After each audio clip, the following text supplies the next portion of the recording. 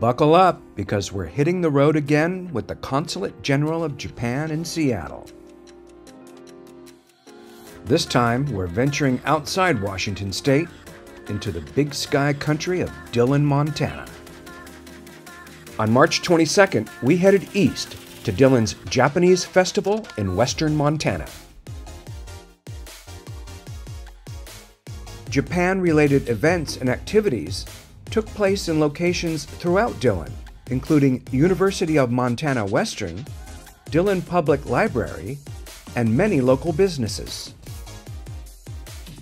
From traditional martial arts demonstrations to taiko drumming lessons, there was something for everyone. The Consulate's culture crew held a workshop teaching the art of furoshiki, Japanese cloth wrapping, and a JET program information session. The JET program offers the opportunity for college graduates to live and work in Japan. The consulate also presented their popular samurai undressed armor demonstration and a Japanese story time.